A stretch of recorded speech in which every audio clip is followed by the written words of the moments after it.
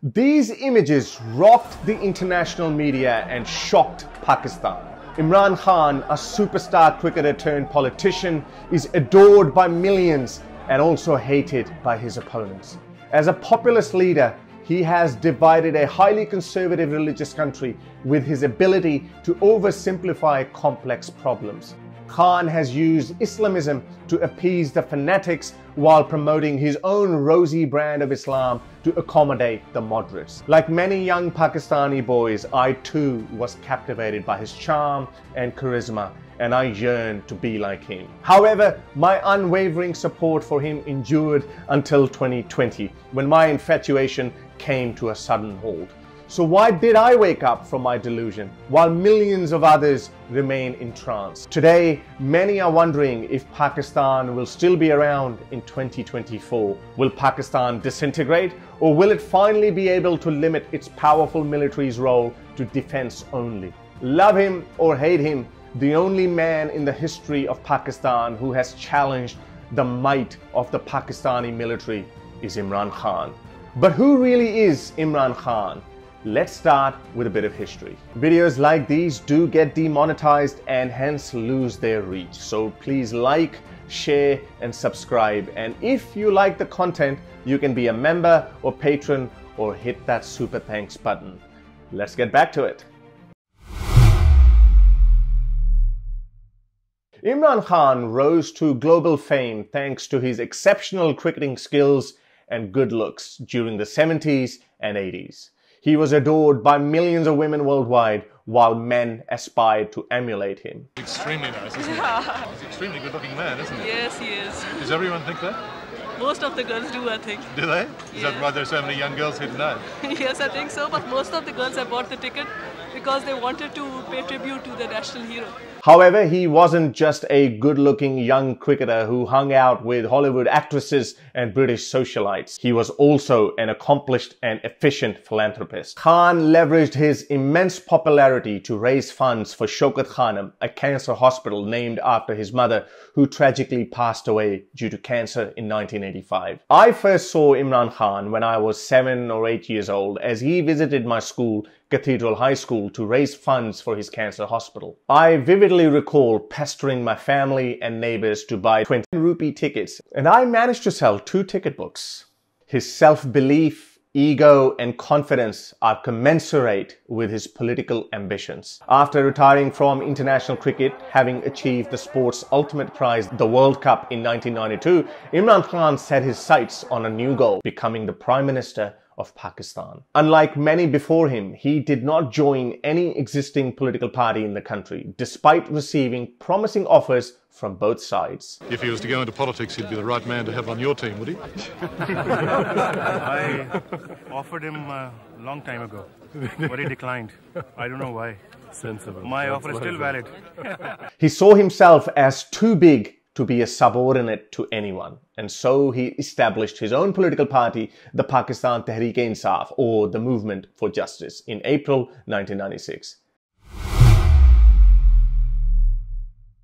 In 1988, Pakistan emerged from the military dictatorship of General Zia-ul-Haq and restarted its experiment with democracy. At the time, the Pakistani political landscape was dominated by 2 parties: the Pakistan People's Party, led by the late Benazir Bhutto, daughter of Zulfikar Ali Bhutto, and the Pakistan Muslim League, led by Nawaz Sharif, propped up by the late dictator General Zia-ul-Haq. Both leaders became prime ministers at least twice between 1988 and 1999, but neither could complete their respective 5-year terms.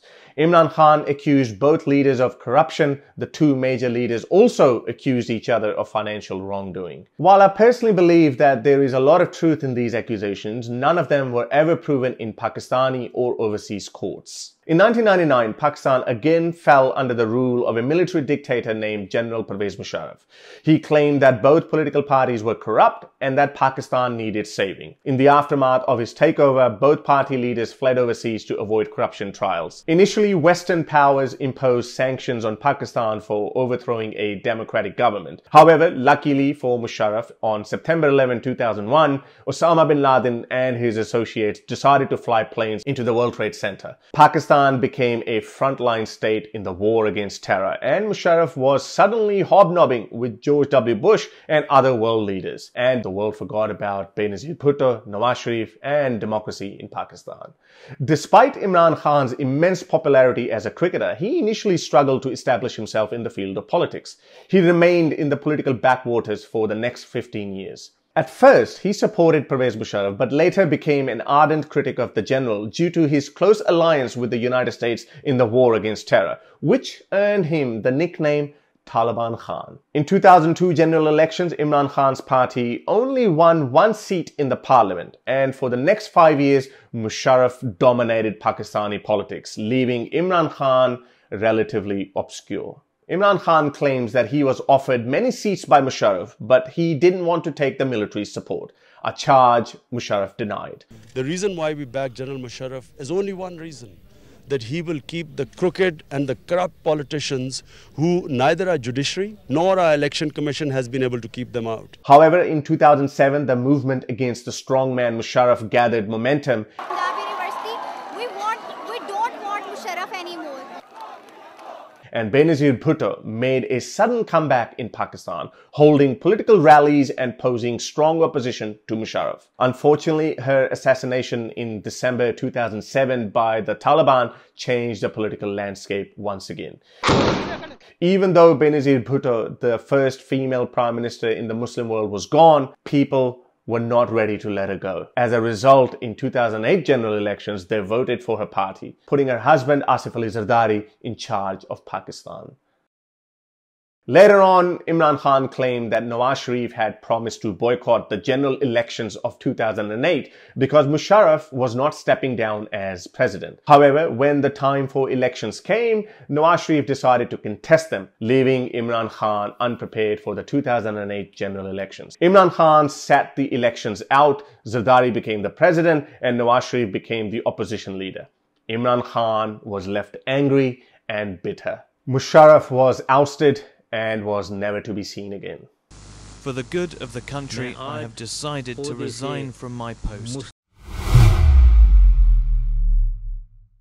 After this betrayal, something changed in Imran Khan. Maybe he thought that nothing is sacred in politics and the word of a politician means nothing. It was at this time when Imran Khan started getting traction in Pakistani politics. Initially, he did not want to gain power with the military support, but now he saw nothing wrong with it. In Pakistan, nothing happens without the Pakistani military's approval. Sometimes they take the leading role, as seen with General Zia or Musharraf, and sometimes they take a backseat and become puppeteers. The military had decided that they were not going to take a front seat for the foreseeable future, but they still wanted their guy in the office. The tried and tested parties of Nawaz Sharif's PMLN and the late Benazir Bhutto's PPP, now taken over by her husband Zardari, were not enough anymore. The Pakistani military needed a third force, and Imran Khan raised his hand to be their guy. Unlike in the 90s and early noughties, this time Imran Khan was willing to accept support from anyone,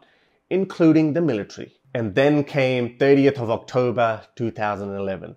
Imran Khan led what is arguably the largest political rally in Pakistan's history at Minar-e-Pakistan. I still remember the date as if it was yesterday. Even his worst critics admitted that this was huge. However, they started claiming that the rally was organized with the support of the military establishment, specifically General Pasha, the head of Pakistan's spy agency, the ISI. After 15 years of principled politics that achieved Imran Khan nothing, he instantly became a political heavyweight overnight with a little help from the Pakistani military. This support, however, was not enough, as the military was still not ready to put the reins of Pakistan in Imran Khan's hands. In the general elections of 2013, Imran Khan's party managed to win only 35 seats in the National Assembly, but he won the provincial government of the northern province of KPK. Imran Khan led nationwide protests and sit-ins, claiming massive rigging in the general elections. However, none of his demands were met, and Nawaz Sharif's political party finished its term until the 2018 general elections.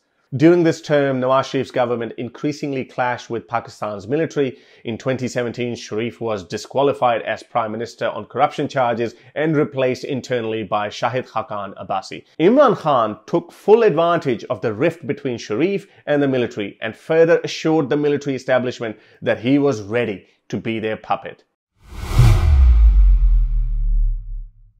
Imran Khan became the 22nd Prime Minister of Pakistan in the 2018 general elections, thanks to the rift between the country's status quo political parties and the military. However, all opposition parties alleged massive rigging and called Imran Khan the selected Prime Minister instead of elected. The honeymoon period for Khan's government was short-lived, as all opposition parties decided to teach him a taste of his own medicine through the politics of agitation. Imran Khan had been making tall claims that once he came to power, Pakistan would rapidly become a superpower. He appealed to the masses by sending soft signals of Islamism and portraying himself as the leader of the Muslim world. Who can forget his 40-minute rant at the annual UN General Assembly on 25th of September 2020? And my belief is, La ilaha illallah, there is no God but one. And we will fight.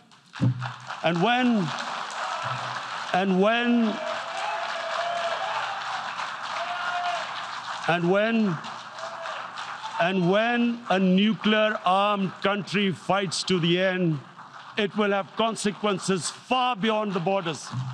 He complained about rising Islamophobia, which was overwhelmingly well received in Pakistan. After Imran Khan's speech, the United Nations declared March 15th as International Day to Combat Islamophobia, which he took full credit for. This move helped him appease both hardliners and moderates. He also tried to create a new Islamic bloc with his ideological heroes Mahathir Mohamad of Malaysia and Recep Tayyip Erdogan of Turkey. This was not well received by Saudi Arabia's strongman Mohammed bin Salman, and Imran Khan was forced to cancel one of his visits to Malaysia. This triumvirate was short-lived and did not materialize. At the beginning of 2020, as the world was grappling with the COVID-19 pandemic, Imran Khan sought to maintain his public support through populist measures, including an increasingly anti-Western stance. While anti-American sentiment had always been strong in Pakistan, Khan amplified it, blaming the West for keeping Pakistan hostage to its world order. He emphasized the need to distance Pakistan from the West and strengthen ties with China. On the one hand, Khan decried Islamophobia in the West, but on the other hand, he remained completely silent on the mistreatment of Uyghur Muslims in China. In one hilarious interview, he basically said, "China gives us money, therefore we can't talk about the mistreatment of the Uyghurs." Check this out. Prime Minister, why are you so outspoken about Islamophobia in Europe and the United States, but totally silent about the genocide of Muslims in Western China? What our conversations have been with the Chinese, this is not the case, according to them. The evidence is just overwhelming. Whatever issues we have with the Chinese, we speak to them behind closed doors. China has been one of the greatest friends to us in our most difficult times. When we were really struggling, our economy was struggling, China came to our rescue. In October 2020, after the murder of Samuel Paty for showing a cartoon of Prophet Muhammad, Emmanuel Macron, the president of France, displayed the cartoons of Muhammad on government buildings in Paris. This move was not well received by Pakistan, and Islamist parties like TLP demanded that Imran Khan sever all ties with France. The EU threatened Pakistan with economic sanctions if they expelled the French ambassador. The EU being Pakistan's largest trading partner, Imran Khan's government decided to go with money rather than the honor of the Prophet. जब हम France के ambassador को वापस भेज के ताल्लुकात तोड़ेंगे उनसे, इसका मतलब कि यूरोपियन यूनियन से हम ताल्लुकात तोड़ेंगे। जो हमारी आधी टेक्सटाइल की एक्सपोर्ट्स है वो यूरोपियन यूनियन में जाती है, तो इसका मतलब आधी हमारी टेक्सटाइल एक्सपोर्ट्स वहीं खत्म हो गई, महंगाई बढ़ेगी, गुर्बत बढ़ेगी। The TLP organized nationwide protests and Imran Khan was forced to crack down on the Islamist protesters. The crackdown resulted in the death of an estimated 120 TLP protesters at least. This confused a lot of Islamists who thought that Imran Khan was on their side after his speech at the UN's General Assembly a month earlier. My third point is Islamophobia. In terms of the economy, Imran Khan performed reasonably well under the circumstances. The economy grew at 6% in 2021, the industry grew significantly, and foreign remittances by overseas Pakistanis helped Imran Khan boost Pakistan's foreign reserves to a massive and unprecedented $22 billion in 2021. The foreign reserves had been increasing each year since Imran Khan took office in 2018. The tax collection net was increased and overall he was doing well. Imran Khan took some major welfare steps such as launching an NHS-style Medicare system and further improving the poverty welfare payments for the poorest. Despite his economic successes, Imran Khan's position as the Prime Minister was not secure. Powerful forces that had helped him come to power were no longer content with him, as he had become too ambitious and too popular for the military's liking. In 2019, the Director General of Pakistan's spy agency ISI, Lieutenant General Asim Munir, and remember this name, we'll come back to it, approached Imran Khan with information about a massive corruption scandal involving Imran Khan's wife Bushra Bibi and her friend Farah Gogi. Imran Khan did not like it and basically told him to shut up and get lost. Asim Munir will not forget this insult. As a result, Munir was replaced by Imran's loyal supporter, Lieutenant General Faiz Hamid. Although the head of the army, General Bajwa, was unhappy with this decision, he did not intervene as Imran Khan was still very popular at the time. Nevertheless, the love affair between Imran and the military was over, and cracks were beginning to appear. In 2021, General Bajwa, the Chief of Army, wanted to replace Imran's loyal DG ISI General Faiz with one of his own men, Lieutenant General Nadeem Anjum. Initially, Imran tried to delay the appointment of the new general, but eventually he succumbed to General Bajwa's pressure, and on November 19th, 2021, he approved the appointment of Lieutenant General Nadeem Anjum as a spy chief. Imran was not happy that his own choice had been removed from Islamabad and sent to Peshawar as a corps commander. Imran wanted to replace General Bajwa with General Faiz in December 2021, but his plans were destroyed by General Bajwa. Imran's top supporter in Pakistan's military was now gone. Some claim that in a desperate attempt to save his government, Imran even offered to extend the military chief's tenure by 6 months, a charge Imran now denies. Everyone held their breath for the next few months. Imran ramped up the corruption investigations against his political opponents, and the Sharifs and Zardaris felt cornered. Some argue that if Imran had not pushed his opponents into a corner, he might not have forced them to oust him as Prime Minister. Then came Putin's invasion of Ukraine, and while the power struggle between the Khans, the military, the Sharifs and the Zardaris was ongoing, a key player was left out of the equation: the United States of America. On February 22nd, 2022, Imran Khan traveled to Russia and met with Putin on the eve of the invasion, causing upset among the US and the West. Initially, Khan claimed that the meeting had been scheduled months in advance and they were not sure if Putin was going to invade Ukraine or not. While the whole West was in shock as Putin's tanks rolled into a fellow democracy, Khan was cozying up to perhaps the most hated man in the world, Putin. After Putin's invasion of Ukraine, tensions rose between the US and Pakistan. Imran Khan's meeting with Putin on the eve of invasion only fueled the fire. While Imran Khan insisted that the meeting had been planned for months in advance and they were unsure if Putin would invade Ukraine, the US and the West were understandably upset. I promise you, I had no idea. I arrived the night before. I was only there for one night.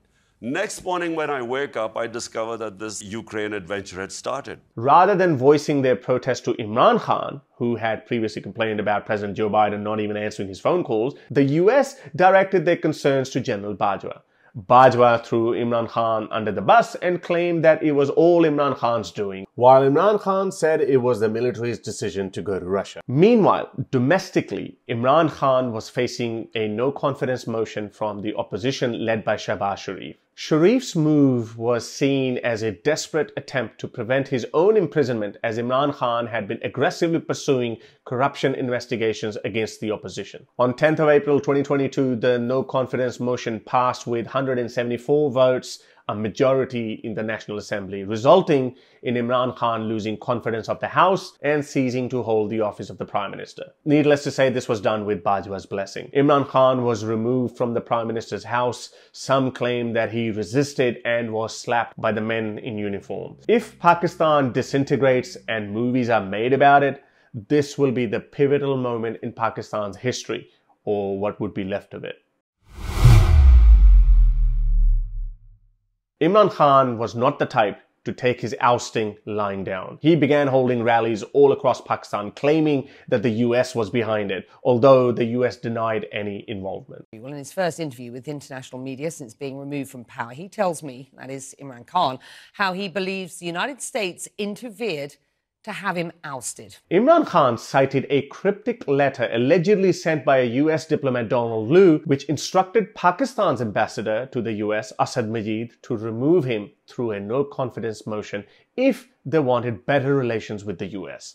On the 7th of March, Becky, Under Secretary of State in the US, who's responsible for South Asia, he tells the ambassador that unless you get rid of your Prime Minister Imran Khan in a vote of no confidence, which by the way hadn't been tabled as yet, but he seemed to know about it, he said unless you get rid of him, Pakistan will suffer consequences. And then goes on to say, of course, if you get rid of him through the vote of no confidence, all will be forgiven. Such arrogance, apart from anything else. By the way, Becky, this guy should be sacked for bad manners and sheer arrogance. In a purported audio leak, Imran Khan can be heard saying, "We only have to play on this cipher. We don't have to name any country. We only have to play with this, that this date of no trust motion was decided before it was moved against him." Basically saying that this was all done by the US. Imran Khan enjoys a cult-like following, and the audio leak did nothing to diminish his claims among his supporters. They believe since Imran Khan welcomed the US's hasty retreat from Afghanistan, referring to it as the shackles of slavery have been broken by the Afghans, coupled with Imran Khan's visit to Russia, the US did not like him and hence they removed him. जब आप ज़हनी गुलाम बनते हैं तो ये याद रखें, असल गुलामी से ज़्यादा बुरी ज़हनी गुलामी है। ज़हनी गुलामी की ज़ंजीरें तोड़ना ज़्यादा मुश्किल होता है। जो अभी अफ़गानिस्तान में गुलामी की ज़ंजीरें तो तोड़ दी उन्होंने, लेकिन जो ज़हनी गुलामी की ज़ंजीरें वो नहीं टूटती। वो जो कपड़े पहनते हैं आपको वो पहनने पड़ते हैं, उनके सारे फैशन आपको अपनाने पड़ते हैं, क्योंकि आप समझते हैं वो बेहतर है आपसे। और कभी भी एक गुलाम बड़े काम नहीं कर सकता। For the next few months, Imran kept blaming the US and General Bajwa for his ouster and mobilized his followers. The Pakistani military had never faced a challenge like this before. However, in September 2022, Imran Khan was shot at during a political rally. The former Pakistani Prime Minister Imran Khan has been shot and injured. His party says an unidentified gunman opened fire at a rally, hitting his foot. They're calling it an assassination attempt. Imran blamed the military for the assassination attempt, while the military claimed it was a random religious fanatic who saw Imran Khan as a blasphemer. ये sir मैंने इसलिए किया है कि ये लोगों को गुमराह कर रहा था इमरान खान, और मुझसे ये चीज़ देखी नहीं गई, और मैंने इसको मार दिया। मारने की कोशिश की, पूरी मारने की कोशिश की कि मैं इसको मारूं, सिर्फ और सिर्फ इमरान खान को और किसी को नहीं। You might be wondering, Haris, didn't you say Imran Khan was an Islamist? Well, that's the beauty of Islamism. No matter how Islamic you claim to be, there's always someone who thinks you are not Islamic enough. Whoever plays with this fire eventually gets burnt by it. For some people, you're too Islamic. For some people, you're not Islamic enough. It's better left alone. But Imran Khan doesn't understand that. General Bajwa retired in November 2022 and was replaced by General Asim Munir. Yes, the same guy I told you to make a mental note of.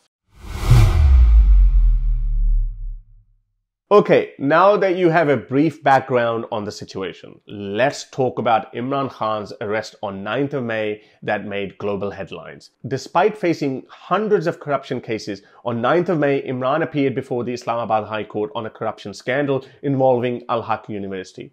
Without delving into the details of this case, I believe the evidence against Imran Khan is strong, but that's not our place to decide. However, The decision to arrest him was incredibly stupid, since he had not absconded and was appearing before the court as required. These visuals of Imran Khan's arrest shook Pakistan and made global headlines, despite warnings from his supporters that they would burn the country down if he was arrested. The government and military proceeded with the decision. As promised, his supporters reacted with violent protests, resulting in chaos and total breakdown of law and order. Protests erupted nationwide in Pakistan, and unruly mobs burned down military establishments and public property. Never before in Pakistan's history had the military been humiliated and resisted like this. In Lahore, the home of a corps commander was burned and the military guards fled, leaving the commander at the mercy of the mob. An Air Force base was attacked and a dummy plane was set alight, while police and military personnel were seen running for their lives. Hundreds of people reportedly have been killed by anti-riot forces. Imran Khan's party workers did not call for calm and instead appeared to be enjoying the total capitulation of the once strong military. This event is unprecedented, and Pakistan's military has never been challenged in this way. The military have overthrown Pakistan's governments at least 3 times openly and numerous times unofficially through political maneuvering. There are also reports of mutiny in Pakistan's military, with some generals refusing to take orders from the military chief, General Asim Munir, who was insulted by Imran Khan over corruption allegations against his wife and her best friend, Farah Gogi. Since Imran Khan's arrest, hundreds of political leaders of his party have also been arrested. Amid this chaos, on 12th of May, just 2 days after Imran Khan's arrest, the Supreme Court of Pakistan declared it illegal and ordered the police, which is the military, to release him. This is groundbreaking, as never in the history of Pakistan has this happened before. The military has succumbed to public pressure. Imran Khan's supporters now believe that their rebellion is the reason behind his release, and the military is scared. They have shaken the oldest and most powerful institution in Pakistan, the Pakistan Army. If the military takes one misstep, it could result in a civil war. Imran's supporters are running amok, and like their leader, they have only one demand: to make Imran Khan the Prime Minister of Pakistan. Some believe that General Asim Munir is settling an old score and is a stooge of the Sharif. Others believe that Imran Khan is a fascist who wants to overthrow the current setup and become the unchallenged ruler of Pakistan. I don't like Imran Khan's constant appeasement and further Islamization of Pakistan, but I cannot deny that he is the most popular leader of the country. If free and fair elections were held tomorrow, Imran Khan would not only become the Prime Minister of Pakistan, but would also have a 2/3 majority, which would allow him to change the constitution of Pakistan. I shudder to think how bad this could be for Pakistan in the short term. Imran Khan's ego, my way or the highway attitude, and his own version of Islam have the potential to set Pakistan back by 30 years. However, if we all believe in democracy, we may have to accept it.